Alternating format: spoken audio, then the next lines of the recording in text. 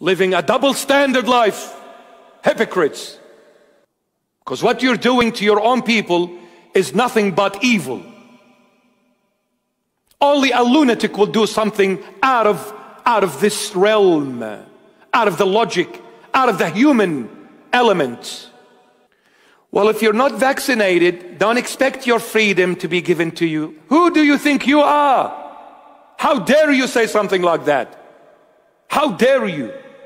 The Prime Minister comes out and says there is no mandate on vaccinations. There is no law on a federal level that says you must be vaccinated. It is not mandatory. Listen, this is a very cheap statement. So you're happy, Gladys, to say we're going to achieve 70% by the 18th of October. Shame on you.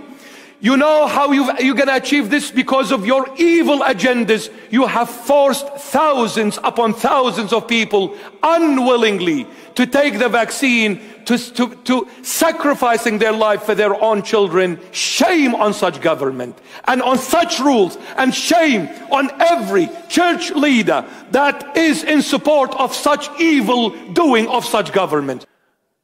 You call yourselves Christians? Are you a Christian, Mr. Prime Minister and Gladys? Who do you think you are, government, to impose on me how I should walk, how I should live, and where I can and cannot go? Who do you think you are? But it is a bigger shame on such church leaders to support such evil doings. People can't go and see the doctor. The doctor rings, you ring the doctor, they say, yes, have you got your jab? No. You better go and do the test. And if you don't do the test, you're not coming. This guy is going to die. Hello? Anybody home? This person is going to die. Oh, so you are not providing the health system, Mr. Hazard. You are not giving the health system to the unvaccinated. Because you, Mr. Hazard, come from a universe, I'll call it the whoop whoop land.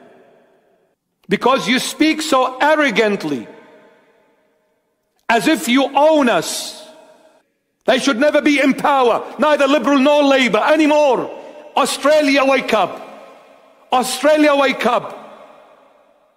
Never ever let neither Liberal nor Labour to exist if they do not come back and be sensible, responsible, and humans again. Vote for someone else. I pray to the Lord Jesus to bring someone that has a conscience.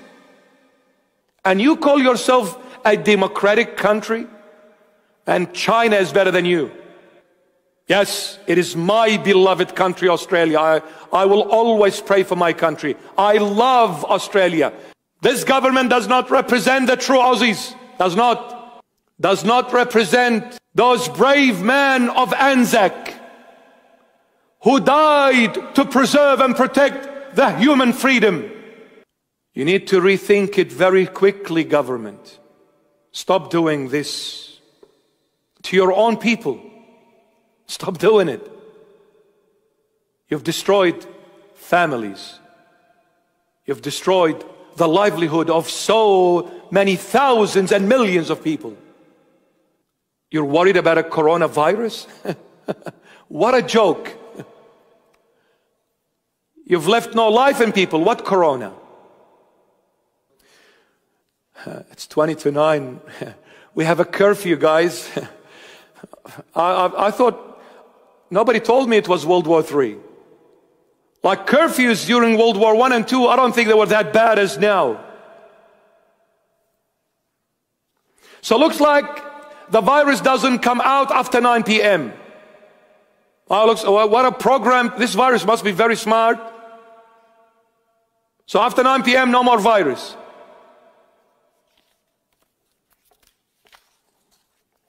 I need to stop.